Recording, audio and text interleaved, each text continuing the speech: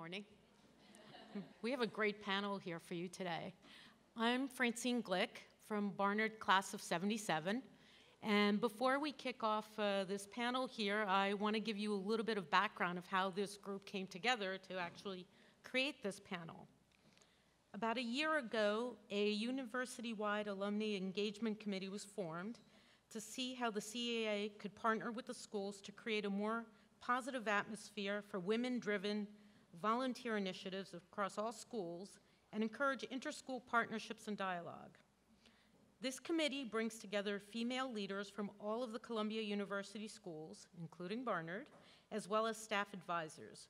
We've met 3 times since that initial meeting and have exchanged background on women's programs, mentoring initiatives, and other topics affecting women at the school level. A lot of the discussion at our meeting has centered on how we can support each other and how to find ways to supplement what we are doing with other women's groups, especially in programming.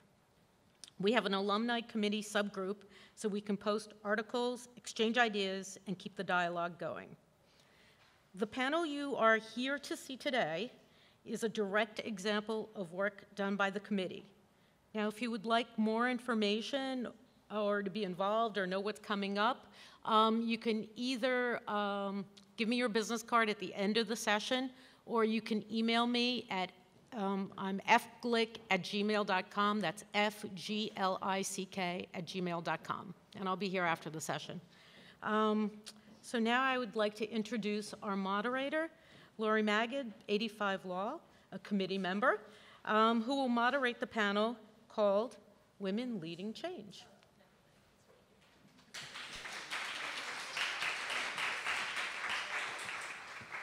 Good morning. So, is it still more difficult nowadays for women to be leaders than men? Certainly the leader of our country thinks so. On a fundraiser for Hillary Clinton on September 18th, President Obama said, "There's a reason why we haven't had a woman president. We as a society still grapple with what it means to see powerful women, and it still troubles us in a lot of ways unfairly."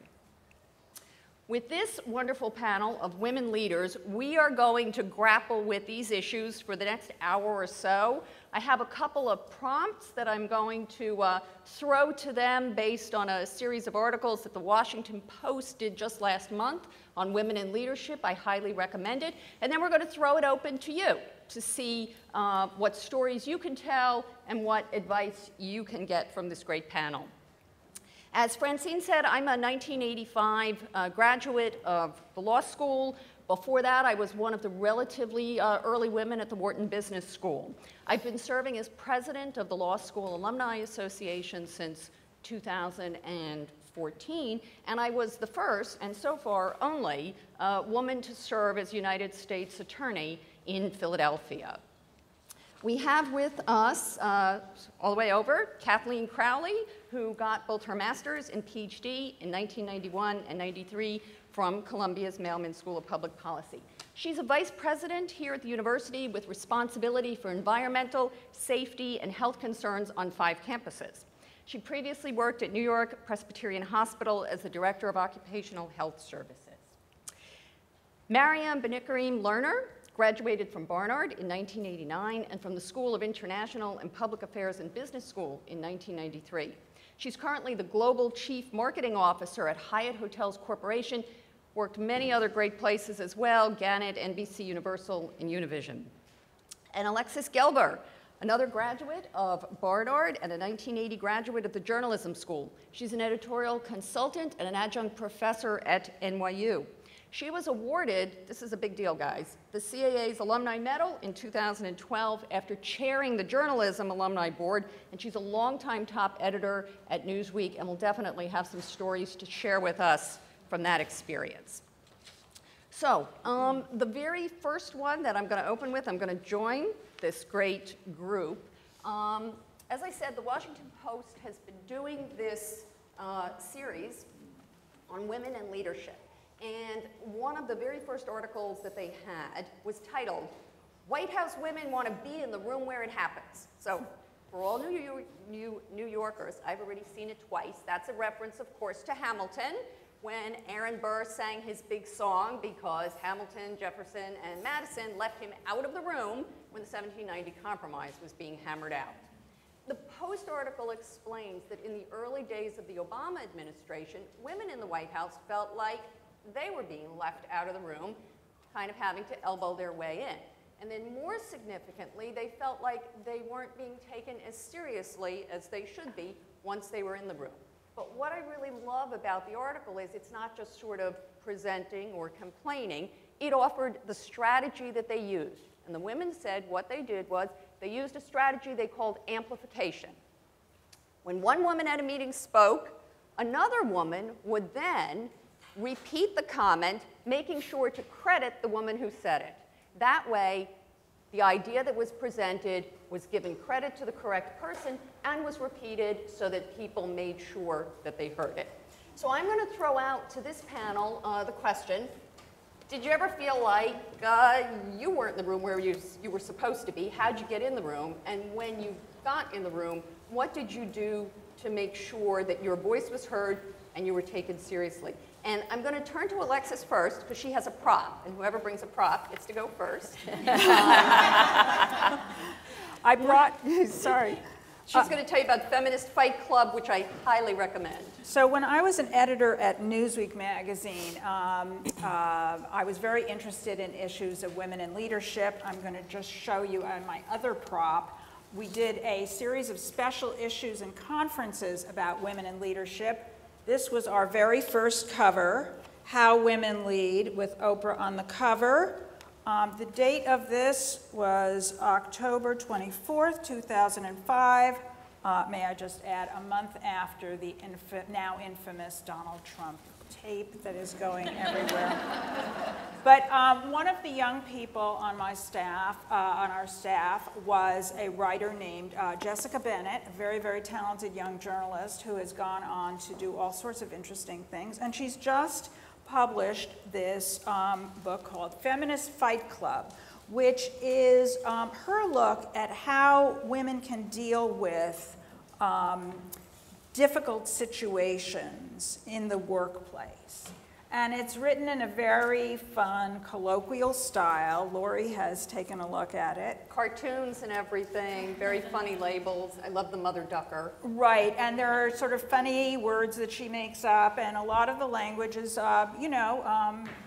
pretty confrontational and raw, but it is fun. And she has a couple of different categories for experiences that I think many of us have had in the workplace. So one of them is she calls, one kind of thing is she says, we've often had to deal with the man-terrupter. The men apparently, data has borne this out, men interrupt more frequently than women do. And she has what she calls, she sort of describes the phenomenon, and she says they're fight moves. So her fight moves include keep talking. Just keep talking when you've been interrupted. Maintain the momentum of what you're saying. Another suggestion is lean in, literally. She said, assert your physical space. Studies show that men do this all the time. And you can just, we can watch the debate on Sunday night again to see that happen. But that is just practical advice. Another category is what she calls the bropropriator. This is a man who appropriates and even takes credit for a woman's idea, which is what the article that Lori was talking about referred to. Her fight moves include use active, authoritative words. When a man appropriates your idea, say, yes, that's exactly the point I was making. Or, thanks for picking up on my idea. She also suggests having email evidence that you can circulate. And that she also encourages women to like another woman's idea, which was the point of the Obama women. She also talks about the mansplainer, a word that has entered, I think, even the OED now. It has become so commonplace to refer to a man who sort of explains things to women in the room, even colleagues and peers, and even sometimes people above his rank, in a patronizing manner. She also talks about the himitator. This is a man who restates what women say and then gets the credit for it. Again, it's a lot like the bropropriator. Her fight move is for you to say, I love having your feedback on my idea. Or confront him. Anyway, there are more of these sort of tips and kind of very colorful ways of conjuring up these workplace experiences that I think many of us in this room can relate to. Thank you. Do you want to jump in? Great. Good morning, fellow Columbians. So great to be here and to be here with all of you. So my experience comes from the background of being in academia and healthcare. And so there's a couple of things that I want to say, and one is confidence. And if you haven't read Claire Shipman's Confidence Code, I could have brought a copy with me today. It's an absolute must. And the bottom line is, why do we as women feel we need to be 110% at something, and men feel if they're 40%, it's good enough? So really have the confidence in yourself. When you enter that room, it's important to have a seat at the table. Don't take those seats around the table. Have a seat at the table. My next advice is to listen. Listen, listen, listen to what's being said. And when it's time to speak, I'd like to say something. And then it's about the tone with which you say it in. And I think that that is really important, at least in the environment that I'm in. You say it with confidence, you say it with belief. There's no whining, there's no being a bee. And that's an important way to get heard at the table. And to do that, of course, it takes the courage. And you have to really believe in you to do that. All right, I'm actually going to go to the next kind of issue, because I know Maryam's got something good to say about this. For those of you that have not met Maryam or seen her speak before, she is a dynamic speaker with her own unique style. So the next kind of issue I wanted to throw out there was judging women's voices and leadership style. And for that, rather than the post, I'm going to go to Instagram, which my kids actually have me figuring out a little bit how to use Instagram now. And one that Hillary Clinton posted just a couple of weeks ago, I'll just read you a snippet of it. I'm not Barack Obama. I'm not Bill Clinton. Both of them carry themselves with a naturalness that is very appealing to audiences. Women are seen through a different lens. It's not bad, it's just a fact. I'll go to these events, and there will be men speaking before me, and they'll be pounding the message and screaming about how we need to win the election, and people love it. And I want to do the same thing because I care about this stuff. But I've learned that I can't be so passionate in my presentation. I love to wave my arms, but apparently that's a little bit scary to people. And I can't yell too much. It comes across as too loud, too shrill, too this, too that. So my question for this group is, do women have a different voice? Are they judged differently? And have you changed the way you present yourself or given other people advice on how they present themselves to really get your point across? So I guess I'm going first on that one. You know, I think it's a really interesting debate. I never really, I mean, obviously I recognize I'm a woman because, you know, I look in the mirror. But I never really saw myself through that lens. And I heard L.A. Reid speak recently, and he was talking about his success, and he said, I chose not to see the obstacles. I chose not to see them. And my husband looked at me and he said, that's you. And I think for me, I could have seen myself, I was always in a room with lots of men. I was in the media business, that was generally the way. And that's generally the way when you're in the boardroom. And I could have seen myself as the woman. I could have seen myself as the Iranian. I could have seen myself as the immigrant. That would have been such a weight to carry that it would have been difficult. And so I was fortunate. I mean, like the keynote speaker before, I had a mother who always thought you could be whoever you wanted to be. She still says that to me. It's super annoying.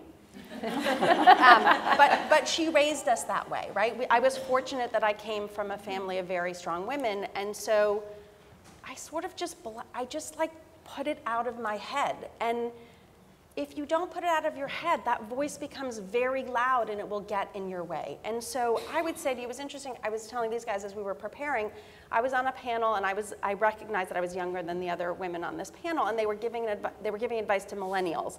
And they were, one of the women was telling them that they should always wear red lipstick, like it was, she was like, you know, it's really important, and she was an older lawyer, she was quite successful. She said, you know, it was almost like armor, she wore the red lipstick. And it was so hard for me to hold back. And I was like, you don't have to wear red lipstick if you don't want, this is not a L'Oreal ad. And I think I learned early that for me, and I recognize where we stand on the shoulders of people who came before us, right? People had to wear bow ties and fit in. By the time my generation came in, we didn't have to do that. And so I remember early on working for a guy who is sort of a genius, one of the biggest billionaires in the country, going to his office when I worked at Univision in LA, and people saying to me, when you go to Jerry's office, people whisper, and women have to wear hose, and he really doesn't like women to wear pantsuits. And I was like, well, that's too bad. I don't wear hose, and if that's gonna be an issue, then I'm not the right person to work here. And so I used to go to Jerry's office, and I mean, I didn't yell, because you do have to think about the environment that you're in, but I wasn't gonna be wearing hose. And if that was gonna be an issue, then that wasn't gonna be the right job for me, and I was gonna be moving on. Now, I will tell you, I've had, in my 30-year career, I've had over 11 jobs. That makes me a millennial before my time. People say to me all the time, I meet people who say, even on this trip, I have a lot of people who went to business school with me, international affairs school with me, who are not happy in their jobs, and they haven't been happy in their jobs for a long time. And I find that confusing because when I'm unhappy in a job, I leave. It may take me a year, it may take me 2 years, but I sort of feel like it's a two-way street. And so I'm willing to leap, and I would tell all of you, like, if you work for someone where it's really difficult, and I have worked for those people. I remember working for a guy who thought I should organize his fundraising events because, I was the CMO, but why don't I help him raise money for some charity? I was like, I'm not gonna stay here. That is like not my life. So, I mean, I think we're fortunate in that we stand on the shoulders of women who had to do that, and today, I don't think you have to do that. And I think that you have to be your authentic self, because otherwise the price you pay for compromising that is a really, really high price, and I think life is too short. And if that's the environment that you have to work in, you might want to consider working for somebody else.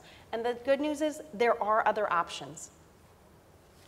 Now, talking about moving from job to job, Kathleen, can you talk a little bit about maybe different expectations in different industries about how a woman is going to present herself and kind of how far you can go? Like, you want to be your authentic self, but in certain industries there are expectations about how everyone, not just women, but men and women, are going to present themselves. I think that's a good question. I think I'm probably old enough to be Maryam's mother. So about that. My leadership style has evolved. So the leader that I was in my 30s is different than the leaders I was in my 40s and the leader that I am in my 50s. And while I feel now my role as a leader is to grow people, I first had to learn to grow myself. And that did begin by having someone who was a mentor to me, who saw in me things that I wasn't able to see in myself.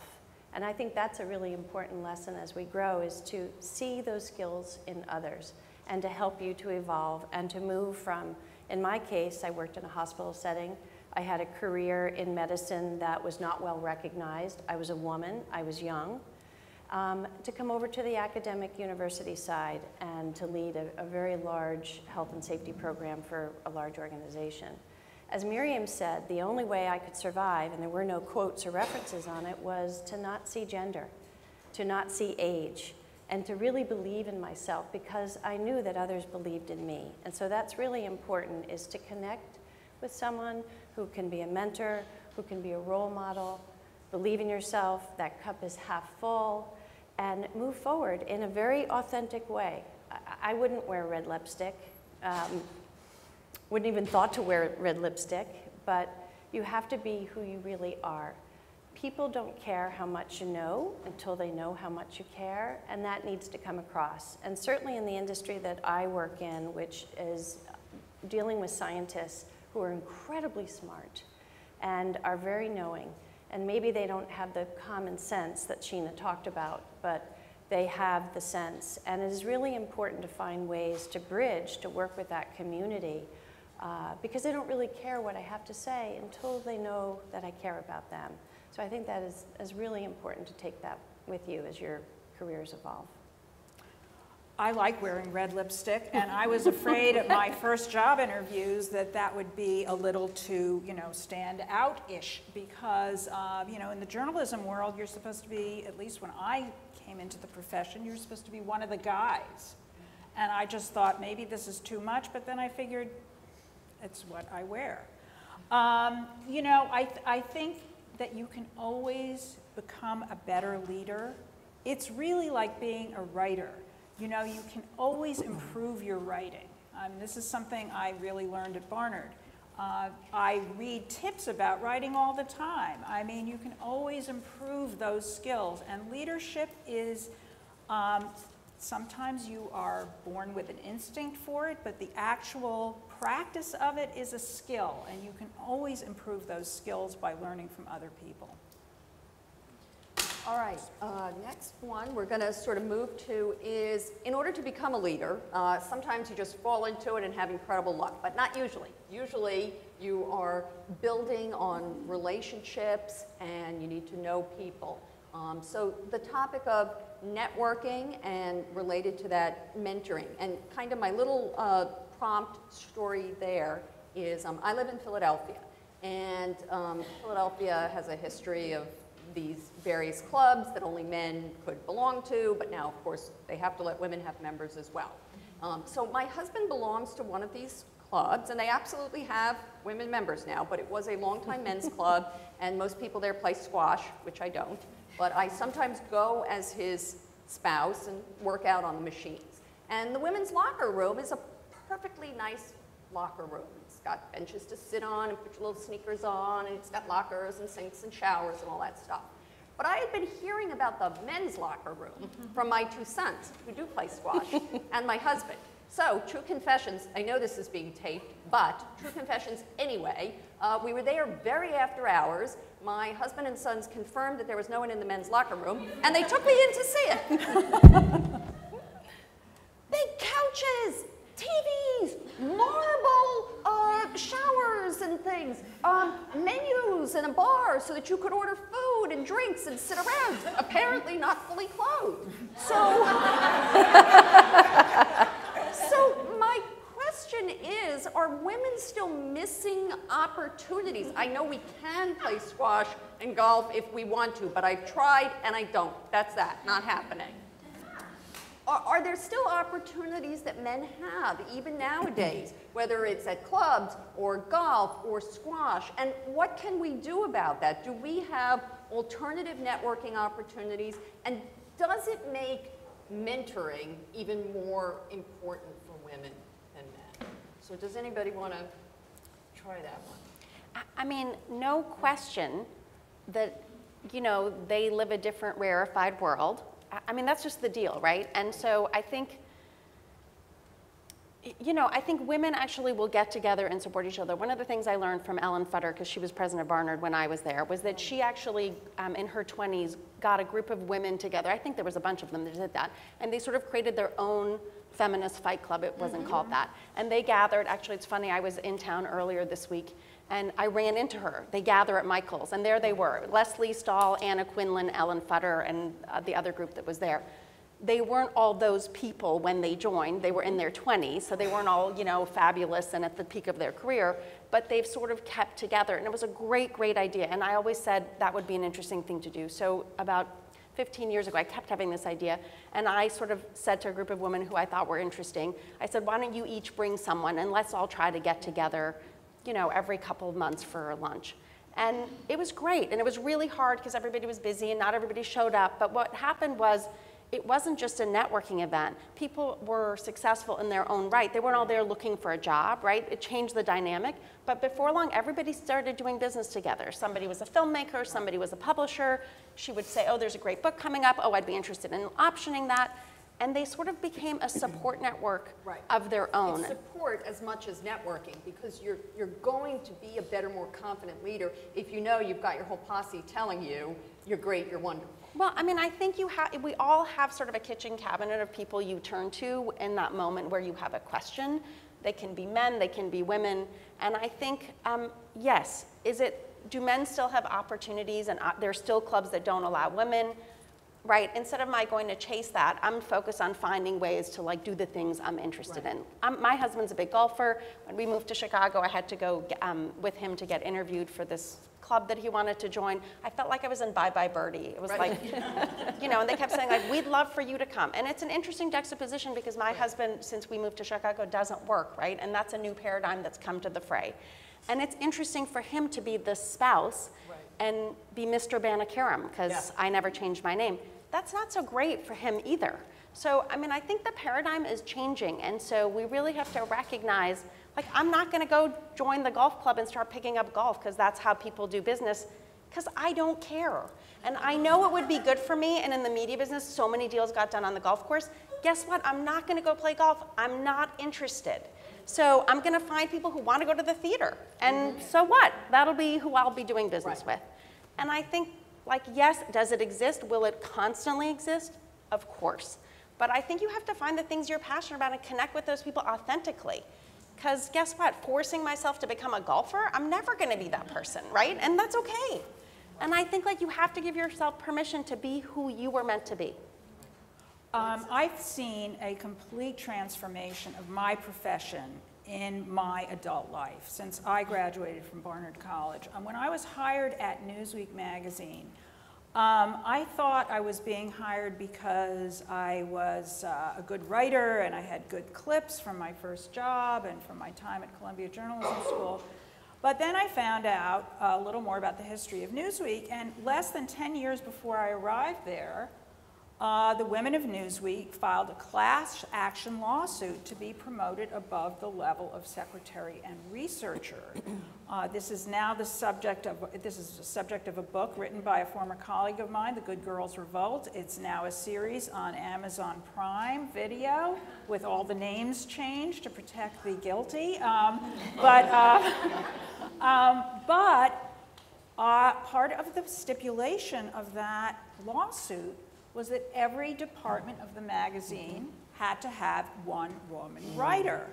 And when I was interviewed for the job, the managing editor of the magazine said, well, what are you interested in doing? And I said, I have this background in the arts. And he said, are you interested in writing about international news? And I said, yes. And that was because the one woman writer in Newsweek International had just left. And I was the inadvertent beneficiary of the women's lawsuit. And Anna Quinlan, who was my classmate at Barnard, told the same story about getting hired at the New York Times, because they followed Newsweek with a class action lawsuit. And so when I started at Newsweek, there were very few women in leadership positions. But the male bosses I had were real mentors and were very sympathetic. My first boss, Rick Smith, who's on the board of Columbia Journalism School, the first day I started work, there he was, and with his 6-year-old daughter. He said he had a story meeting, and his daughter sat in on the story meeting. He said, babysitting issues. And she followed him around all day, and I thought, wow. Isn't that great? So that was a very kind of supportive environment for a woman who was thinking about a future. But I made it a point to always reach out to younger women and to kind of stay in touch with them and to try to be a mentor. Things changed in the time that I was able to see a change. I'm just going to say, because it's so interesting, I had a backgrounder interview with a New York Times reporter this week, and she's the branding marketing reporter, Sapna, and she was saying to me, why is it that it's so top of mind in the advertising agency business? If you haven't seen that, this year it's like the year of the woman, as if it hasn't been the year of the woman, for God's sakes, for the last 30 years. But there was a lawsuit of J. Walter Thompson, which has led to Kevin Roberts saying something and him being moved from his job at Saatchi & Saatchi, and so there's this whole thing where clients are saying, if you don't have enough women on my business, you're not going to be my agency, right? So they're using their economic power to create change. And she said to me, why do you think it's such a big deal all of a sudden? I said, I don't know, because it's not like women haven't been around until this year, and frankly, this conversation has been around since I've been in the business. Right.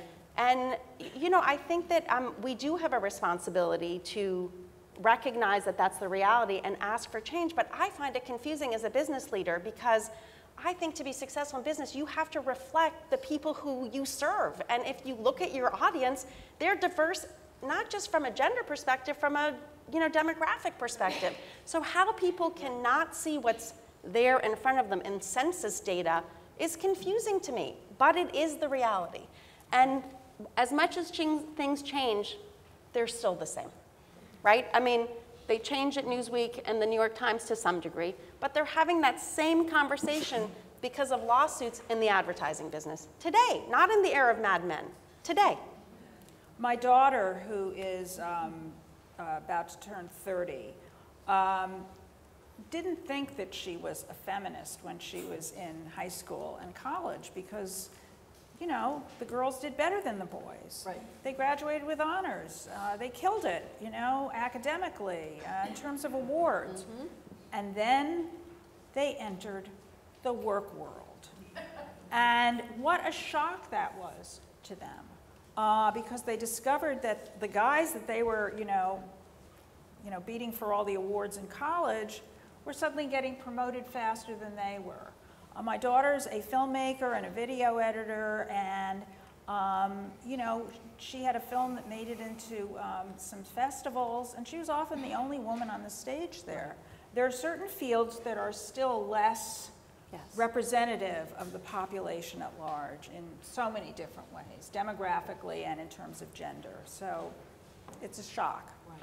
I do think that one of the things, everybody's here because they are a Columbia alum leader, and one of the things that we can do is make sure that we're doing mentoring to supplement perhaps lost networking opportunities. I mean, I have found, as a mother, that one of the things that I do is not so much necessarily be mentoring my friends, but be mentoring my friends' kids, and they're mentoring mine. So when a friend has a kid that wants to go to law school, they send them to me. When my kid wants to go to med school, I send them to them. So that's another way that you can just help if you lose those opportunities. And I think you've done a good bit of mentoring. I'd like to add on, to add on that. So that mentor that I talked about, who saw me before I saw myself, his name was Robert Louis, and he was a physician, and he was a father of 2 daughters. And I think it's important to talk to the mentor. It doesn't always need to be the woman. Mm-hmm. My father, I was the youngest of 3 girls. He had no sons. He was an only child. And so there was no male figure aside from my father. So he taught me to be independent and to believe in myself. And at this stage in my career, I talked about how I think it's important that I grow people and grow my team. I think, for one, I do spend a lot of time on mentorship from high school kids, college kids, graduate students, and postgraduate students. One of the things that we're doing very well at Mailman is we have this mentorship committee, and we have a mentorship program, and we all sign up to spend some time to mentor Mailman students. And it's great, and it's what we should be doing. Very important that my daughter, who now works for Facebook, a few years ago said, "Mom, you have to read Lean In with Sheryl Sandberg." I got the book, couldn't put it down, and I said, I'm going to start a Lean In circle at my team. We have 50 safety professionals. I'm going to take all of the women, and I did a luncheon, and each of them had the book at the table, and I did a little presentation, and I said, let's talk about a Lean In moment, and I led off. And a lean-in moment that may not make sense to you now, but certainly made sense to me, having had my daughter in the 80s, before internet, email, mobile, text. I don't know how I had a baby with any of that. Not a lot of childcare options. And I wrote a proposal to my boss and sent it via FedEx and request to have 15 minutes to talk to him to ask if I could return at a 4-day work week. That was like unheard of. There wasn't flexible work time. But I said to my husband and I said to my daughter Hannah at 6 weeks, 8 weeks, if I don't do this, the worst that he could say is no. All I'm asking is, could I have a pilot project to try return to work 4 days a week? And I felt so good sending that off. You know, I had to wait days to get the appointment and whatnot. And P.S., he said, great, let's give it a try. Because my mentor, my boss, knew that it was important to me and that I was going to work 6 days a week, which I did. And I had the good fortune to be able to do that for a number of years, had a second kid, until I got a new boss. That was a woman, and she didn't know me. She basically gave me an ultimatum and said, if you don't start working 5 days a week, presents on Monday, you won't have a job. So, so sometimes you learn from things that don't work so well, and I've taken that with me on how important it is to understand our needs in the workplace. So that little lean-in circle, we meet every year, and a different woman leans in to lead the theme of what it is that we're gonna do, and it's just a great tradition. And the men said, "What about me?" I said, "You're welcome to do something like that."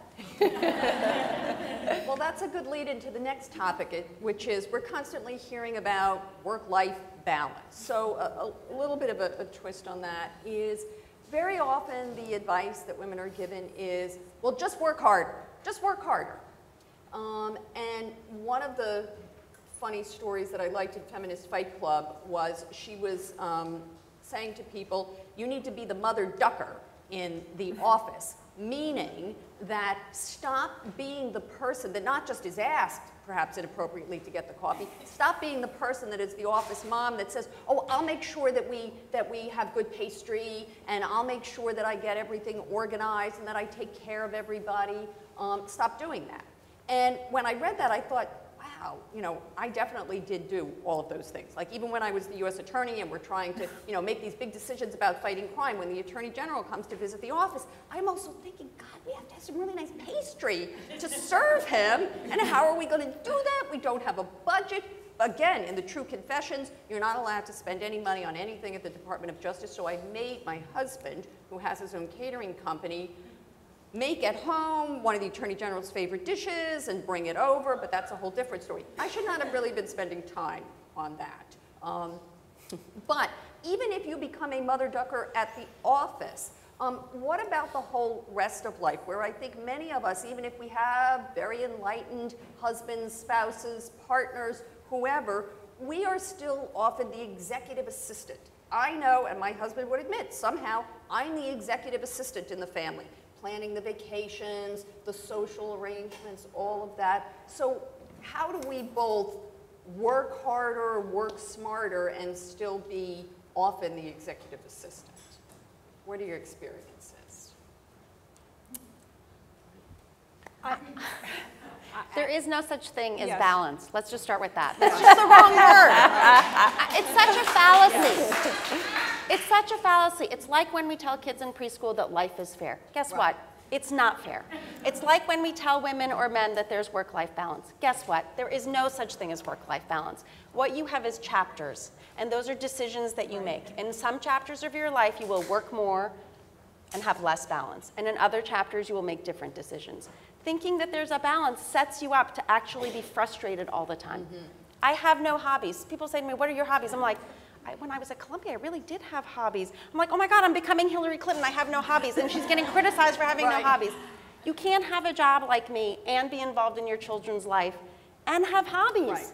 Right. Like, come on, let's be honest. No, I'm with you. I have no hobbies either. I don't play golf. I don't play my squash. My hobby is my job and my children and my family. I don't know. I think there are times, as Maryam is saying, that when you are doing everything, You know, particularly when if you have children and if you have young children.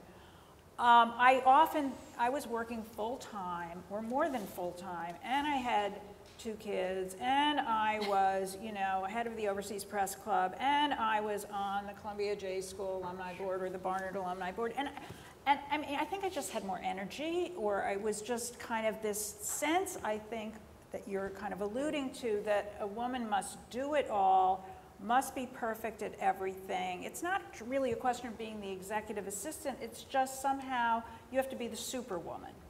And this is something which goes to, I think, the point you were making in the beginning about, you know, why do we not have enough confidence in ourselves? That we have to be perfect in every realm of our lives. And I think that that's a kind of superhuman thing that we are expecting of ourselves. The other thing I just wanted to touch on that you were saying is that I think that in the workplace, goes back to leadership styles.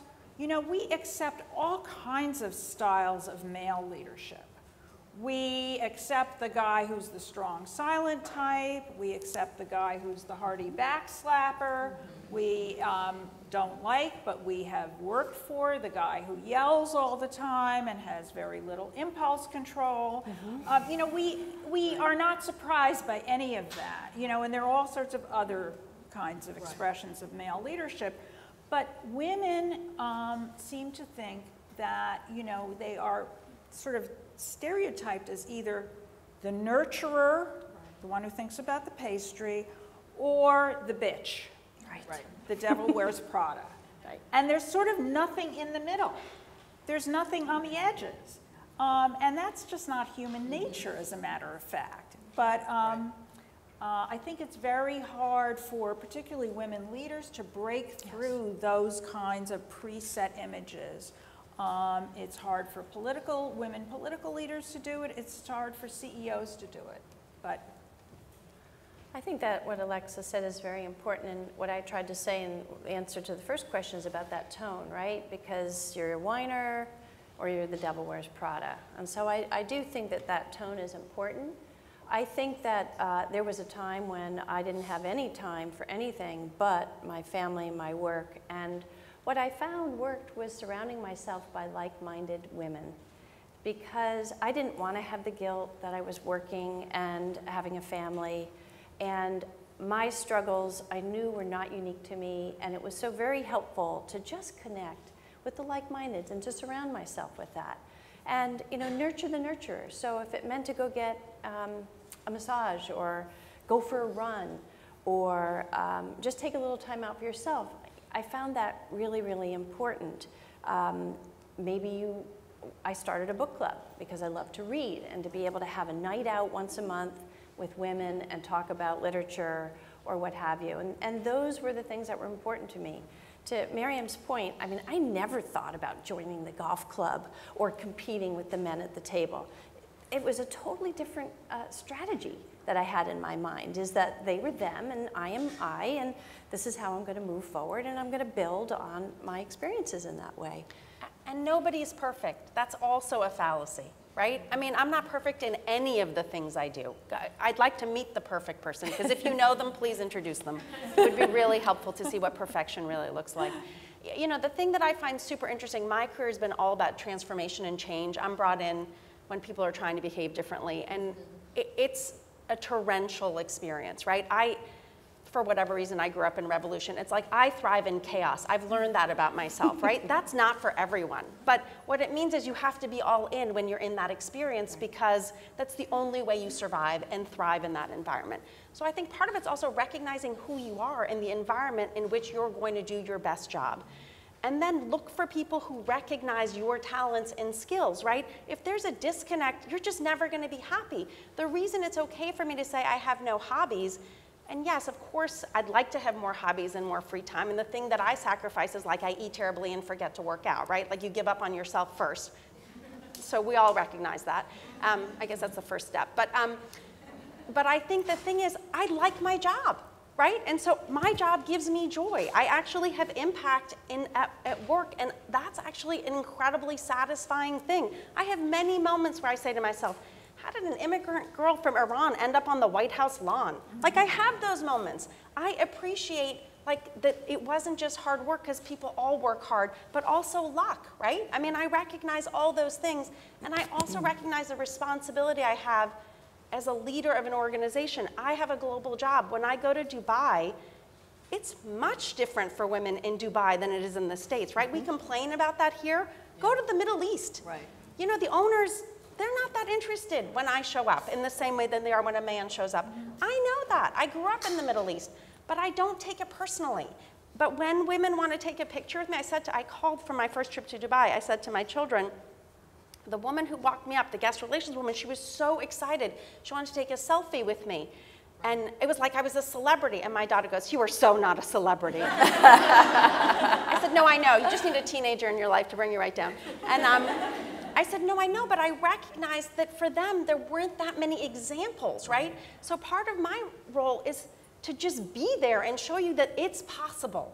And, you know, we're laughing because I gave a speech a couple weeks ago, and, you know, I have this thing where it's like, if I can do it, you can do it. And that is actually true.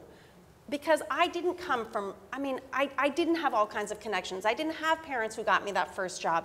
And I have that moment, like, if I can be in this seat, guess what? Anybody can be in this seat. And just knowing that it's possible, and my not hiding that and pretending like I was entitled and being willing to tell you the actual truth, it means you can do it too. Because it doesn't seem insurmountable. And that is the truth.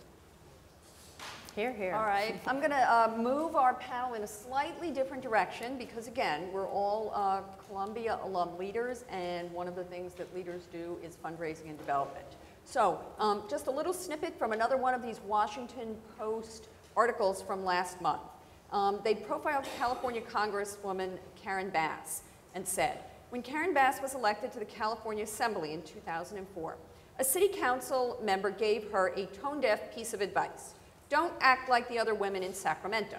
Women are only interested in policy, the council member warned Bass. They're not interested in power and fundraising. Don't be like all other women. So my question for the panel is, as alumni leaders, we do some development, but also in our profession, we ask for money for our organizations. We ask for money for ourselves, and at least the legend is that women don't like to ask for money. So I'll start it with Alexis. How do you ask for money? You know, it's a very important thing. And as you were saying about sending this FedEx package with this proposal to work 4 days a week, you know, you don't know the answer until you ask.